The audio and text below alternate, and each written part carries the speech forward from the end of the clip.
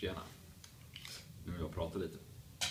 Adolf Hitler, Mao Zedong, Kim Jong-il och Saddam Hussein. Några av världens bästa ledare, enligt mig.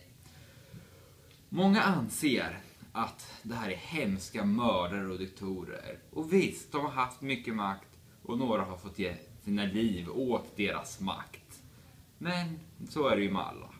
Vissa kommer dö ändå. Och vissa fick göra lite tidigare, vissa lite senare och vissa fick lida lite mer än andra. Men så är livet. Om vi tar de Führer som exempel. Så han hade en idé, en tanke och en filosofi. Men istället för att gå och grubbla på det själv och bara hålla den för sig själv som alla andra gör. Så han tog chansen när han hade den och såg till att bli ledare för Tyskland. Och började kreationen av det perfekta riket enligt han. Men hans grannländer, bland annat Frankrike, Storbritannien och Ryssland, de kunde inte låta annat hålla och tvungna att lägga sig och invaderade Tyskland. Väldigt, väldigt onödigt gjort, tycker jag. Jag vill också tala om jämställdhet, vilket jag tycker är förfärligt. I tusentals år har vita män, precis som jag själv, varit den ledande rasen. Men under de senaste århundradena, speciellt de senaste årtiondena, har alla börjat få alldeles för mycket makt. Även kvinnor fick rösträtt i Sverige och blev myndiga i början av 1920-talet. Innan dess var ogifta kvinnor omyndiga, men de kunde söka om att bli myndiga när de var 25. Vilket var ett väldigt bra system. Och när kvinnor gifte sig blev deras män deras förmyndare. Det var ju väldigt praktiskt.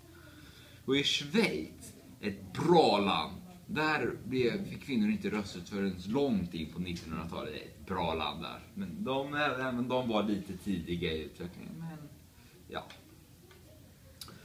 Och på 1860-talet då var ju Abraham Lincoln stor. Han var ju president i USA och hjälpte till med frigivningen av slavar som de i södern inte gillade. Jag förstår dem. För slavar var en väldigt bra arbetskraft. De var billiga och de arbetade hyfsat bra. Och alla säger att slavarna hade det så jobbigt. Men jag förstår inte vad de klagar över.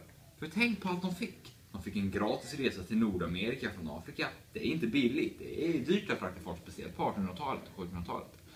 De fick mat, någorlunda. De fick oftast någonstans att bo. De fick kläder och de fick ju ett jobb. Det är många som har svårt att få ett jobb idag. Tänk, de fick det helt gratis. De behövde inte göra någonting. De blev tagna från Afrika och fick ett jobb i den nya världen. Väldigt, väldigt praktiskt. Och det jag vill säga då med mitt tal är att oavsett kön, hudfärg eller vart i världen man bor så har såklart alla lika rättigheter. Exemplen jag haft nu har jag såklart inte med om det, vill jag poängtera. Utan det är bara exempel på hur folk kan tycka, även fast det är fel enligt oss normala människor. Så har ändå folk rätt att tycka på det här sättet, även om det anses fel. Men vi lever i en värld där alla har rätt att säga sin åsikt och alla är lika mycket värda. Så alla har rätt att tänka så här även fast man kanske inte ska utöva det i praktiken. Tack för mig.